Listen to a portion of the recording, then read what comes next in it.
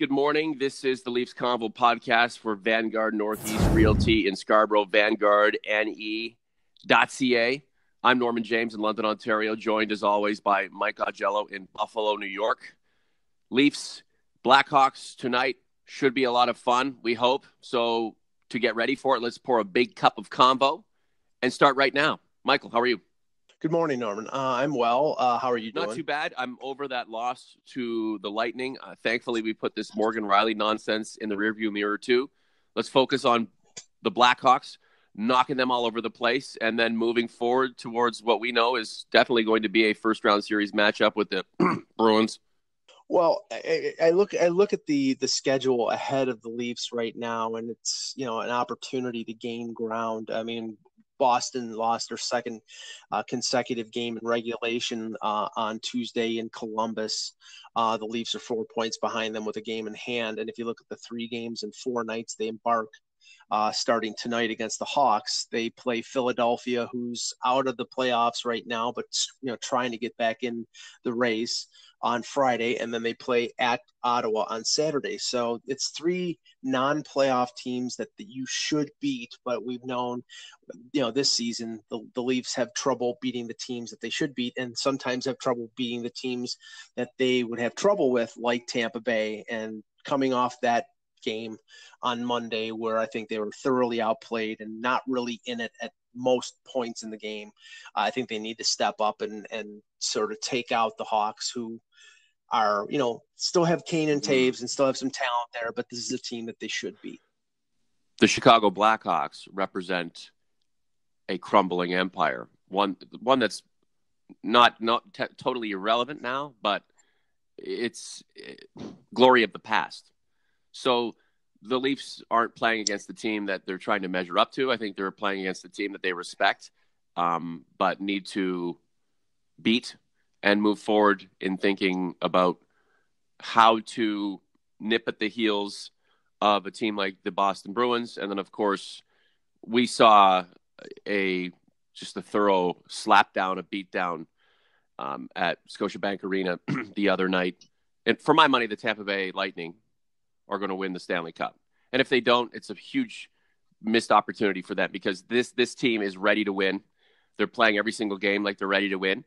And, I hope that Mike Babcock and the crew, amid all of that other stupid stuff that really didn't have much of an impact on the game, but had huge impact on social media, sadly, thought about how they can become that team that kicked the crap out of them the other night. And the Leafs have that capability, my friend. They are the heir apparent, in my opinion, and the heir to the throne, who will overtake the throne by any means necessary, is the Tampa Bay Lightning. So, Mike, it's all a learning process right now, because the Leafs are smart. They'll absorb it. The question is, what are they going to do between now and whenever their season ends to set themselves apart from most of the rest of the league and push themselves even an inch closer to becoming that next team after Tampa to win a Stanley Cup? Well, I mean, right now in the immediate future, it's getting yourself healthy and getting yourself on the path to having the most success you possibly can in the playoffs. And that means right now for the Leafs, there was some illness in the locker room with Zach Hyman almost missing the game and Kasperi Kapanen being held out. That's a short-term thing.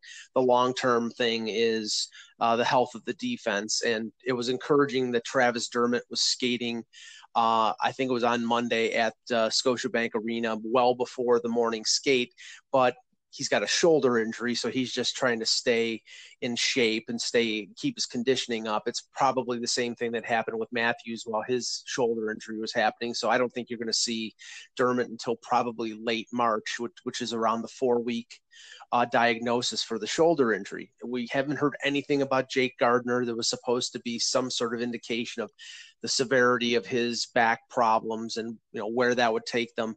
The news from the Marlies is not encouraging either. Sheldon Keefe indicated on the weekend that Callie Rosen and Andreas Borgman, who both have NHL experience and who probably would have been in the mix to be called up with injuries, they're nowhere close to being ready to come back. So right now, it's surviving the next 4 weeks with a rotation of Justin Hall, Ozaganov, and Marinson, and probably overworking your top four, which is not the best thing.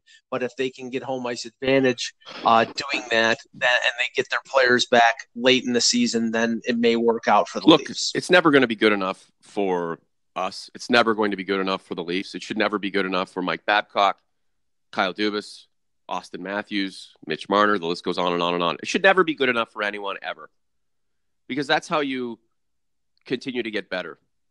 I mean, when you look back and everything's done, you could be satisfied with what you accomplished and know that you have steps A, B, and C to take to reach the pinnacle. But where we are right now, I don't think anybody can be satisfied, even though the Leafs are on pace for 100-plus points. This team can be so much better. And that's what I try to reiterate when we have these discussions, Mike.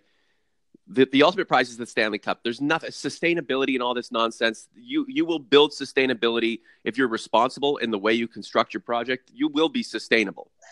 When the Blackhawks built their championships, 3 of them, they didn't think to themselves, let's build a team that will get up 95 points a season for 10 years, and then we'll see what happens. No, let's win Stanley Cups, and we know that when we win one, we're going to win more and more and more, because we'll have pieces that need to go out. Other pieces can be interchanged. We have our core. We go forward. The Leafs are doing the same thing. I think the key between, and I've said this before, Mike, between now and whenever, is to continue to get better. And guys like Martin Marinson and Igor Ozhiganov, especially Marinson, I don't like him.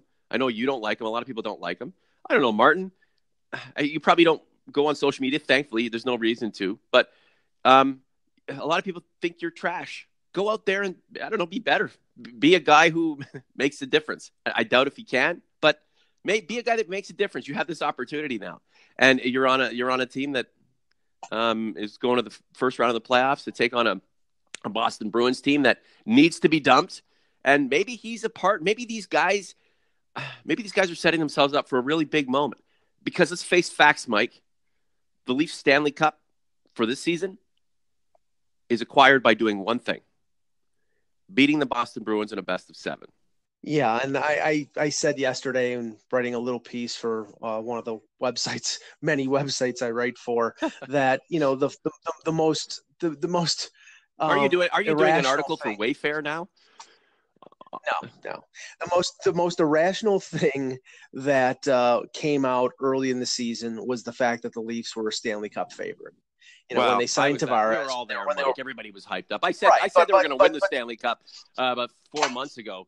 But again, though, I'll say whatever I need to say on any given day, because we're just having fun here, right? And we feel what we feel. Oh no, I get that, but what I'm saying is, we're not talking about people who are emotionally invested in the team like both of us are. We followed them since we were kids.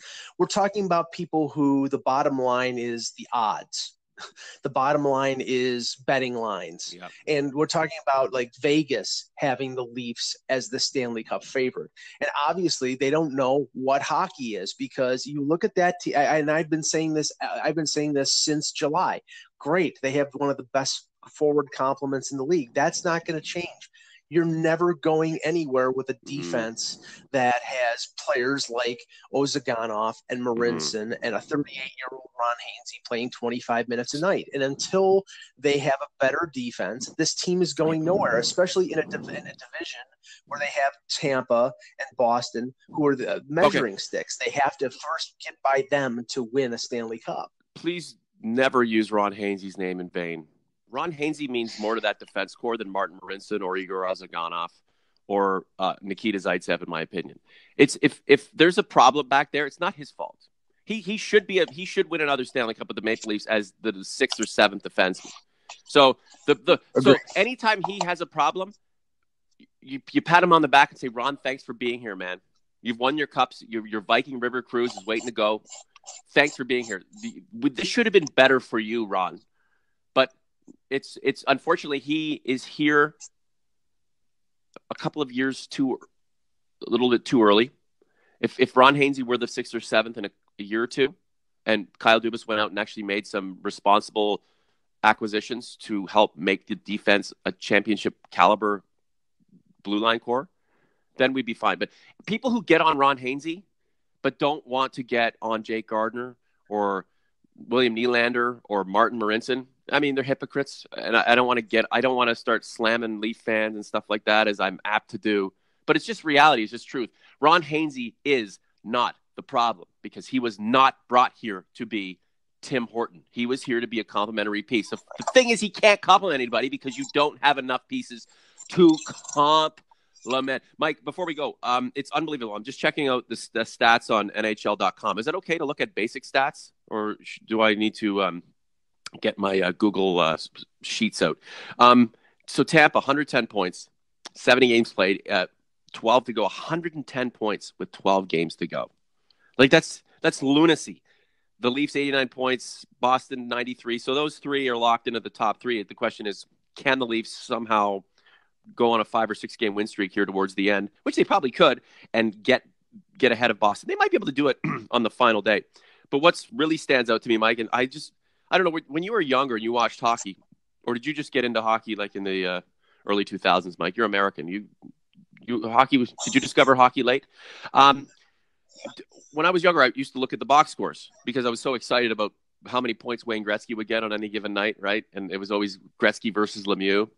And I just want to see how this is back in the day when points were just easy to get, right? It's Gretzky a 5-night. He'd have 5-point nights in a week. Nikita Kucherov has 111 points. Pat Kane, who's with the Blackhawks tonight in Toronto against the Leafs, has 98 points. Connor McDavid, 98. For as crappy a season as the Oilers are, and as much of a burning mattress as that whole situation is, McDavid just quietly another 98 points. And we go on about Mitch Marner. I love the kid. Best player on the team right now. 82 points. Well, maybe John Tavares might be just as good. 82 points. In a lot of ways, this is a visceral, optical, in some ways tangible way to see the difference in caliber. I mean, the Leafs, for as good as we think they are, and they really are in reality, there's still a ways to go. So I guess we have to temper, and I have to do this myself, temper the expectation, temper the disappointment with an understanding that things have been good. We'll look back on it and realize it's been a successful season. And for as much of a splash as they made in July 1st last year, and for as great a talent core as this group has, and as flashy as this team can be,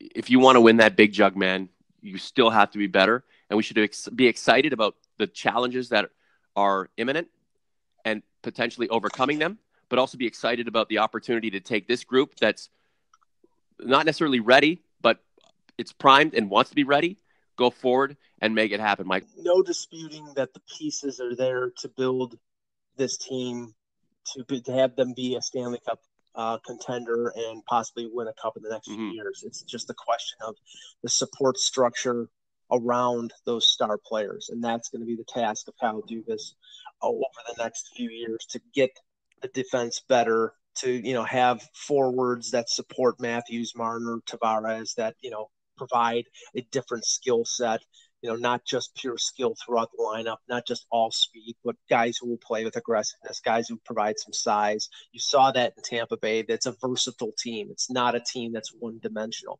Now, just briefly, the Leafs did sign a kid, an NCAA product named Joseph Dusek. With these, yeah, I mean, I think, and I think that the best college free agent ever might have been Marty St. Louis. Oh, for sure. But he's a Hall of Famer. But Tyler Bozak was a pretty big success for the Leafs. I know that people have criticized him over the years for certain things, but I'm not going there because I think overall he was a success. And I think if they would have been able to sign Jimmy Vesey, I think he would have been a success there. He's doing okay with the Rangers. We'll see what Joseph Dusek, and then they may go down the road of signing another NCAA player in the next day or two. We'll see. What about Fabian Brunstrom? I think he's a car mechanic in Stockholm. So, hold on a sec. And who's his valet? Aki Berg. No. Oh no, excuse me, Ricard Valin. That's right. Yeah. Hey, whatever happened to Jonas Gustafsson? I don't know.